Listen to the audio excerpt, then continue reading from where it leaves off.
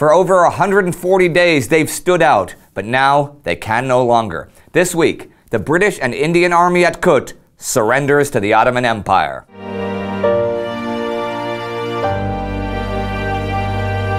I'm Indy Nidell. Welcome to the Great War.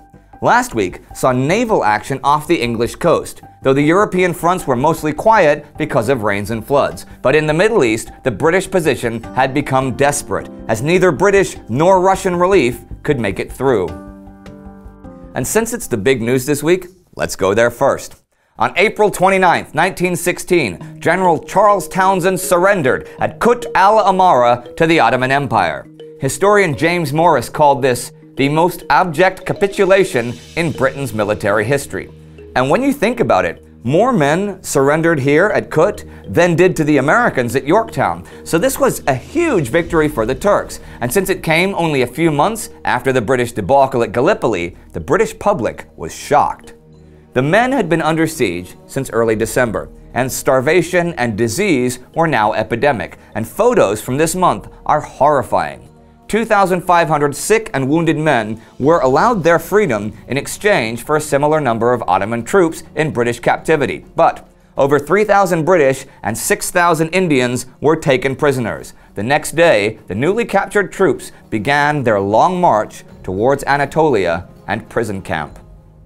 So the Mesopotamian front grew quiet for the time being. But another front flared to life this week, the Italian front. Now, the Italian forces that were massing along the Isonzo River were larger and better armed than they had been in 1915. And Italian Army Chief of Staff Luigi Cadorna gave responsibility for a future offensive against Gorizia to the Third Army and beefed it up by transferring General Luigi Capello and his 6th Corps in from the Second Army. Capello was given a major role in the planned offensive. He was to take Mount Sabatino, Oslavia, and Podgora to open up the way across the Isonzo and take Gorizia. Capello had promoted Pietro Badoglio to colonel. Badoglio would later be commander of the Italian army in World War II. And now, in 1916, he showed his worth by analyzing the problems likely to face the 6th Corps.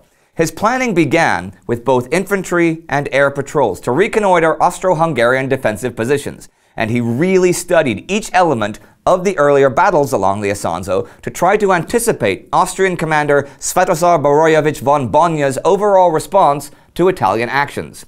He reorganized his artillery, so each group had specific targets, something really missing in the last battle in March, and he improved communication between artillery and infantry, and he created a mobile response force of 18 cavalry and 4 bicycle squadrons.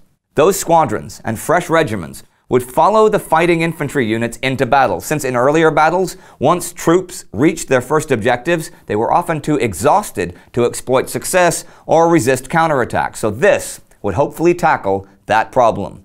On May the 4th, the Italian army made a diversionary attack on the southern Corso.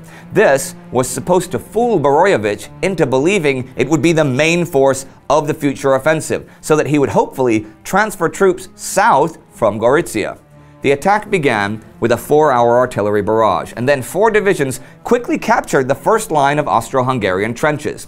Boroyevich argued with Austrian High Command for immediate reinforcement, but Austrian Army Chief of Staff Konrad von Hotzendorf wouldn't oblige. So unfortunately for Cadorna, no Austrian troops were transferred from north to south. And further to the northwest was an attack that was anything but diversionary. At Verdun, where the endless battle was over 2 months old, on May 3rd, 500 German heavy guns opened fire on a front about a mile wide.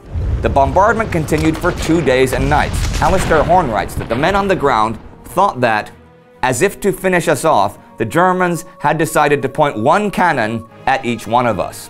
This was the big German attempt on Côte 304, a major strategic target, and General von Gallwitz had vowed to blast the French off the hillside. It seemed that he was succeeding, because there were no deep shelters left after all the weeks of bombardment. Horn writes, one French officer describes how he was buried 3 times that day in his trench and dug out each time by his men. Other men were less fortunate. Of 1 battalion, only 3 men were said to have survived. Many of the remainder were simply buried alive by the shells. One by one, the French machine guns were destroyed. For over 2 days, no food or supplies could be got through to the defenders, nor any wounded evacuated.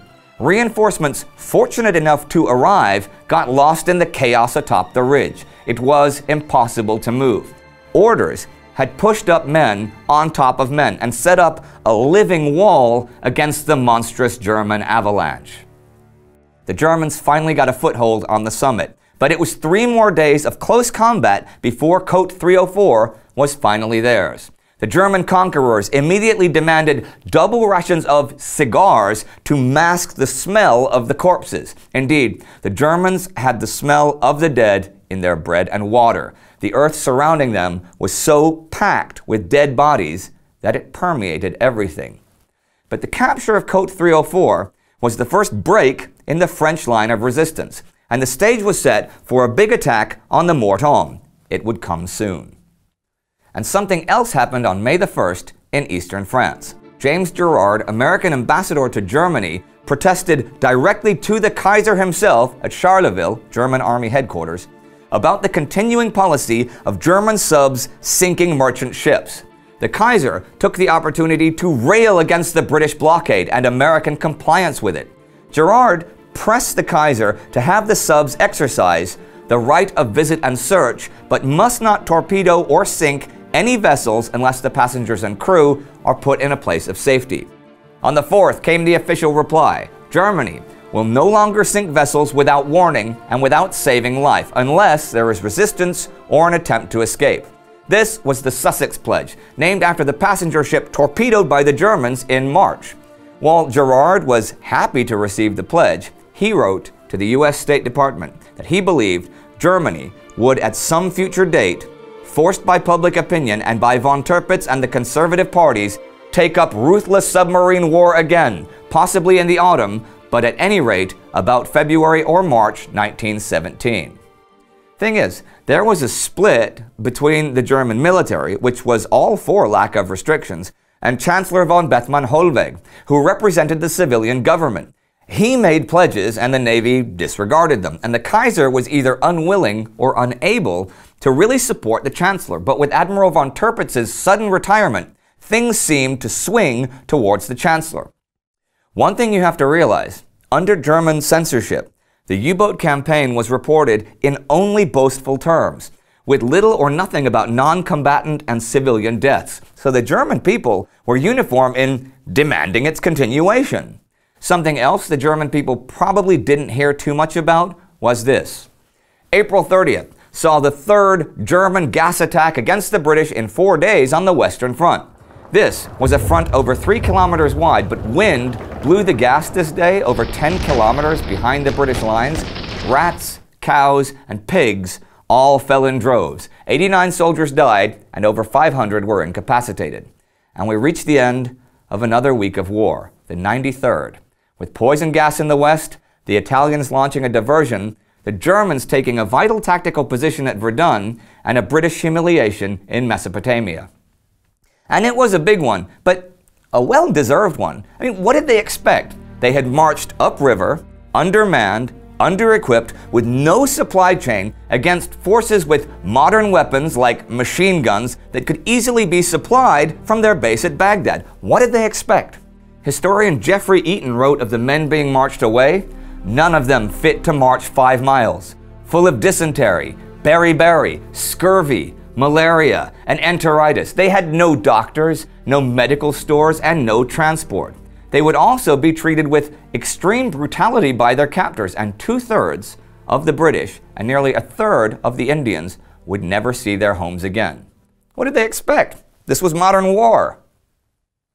The Siege of Kut was the longest siege of the entire war. Another long siege happened on the Eastern Front, though, in the fortress of Przemyśl, and if you want to find out more about that, you can click right here to see our episode about it. Our Patreon supporter of the week is That Austrian, and no, that is not Konrad von Hotzendorf's ghost, at least I hope so. I really hope so. Anyway, support us on Patreon to make this show even better and better, and hopefully you can meet us one day on original World War I locations sometime in the future. Don't forget to subscribe. See you next time.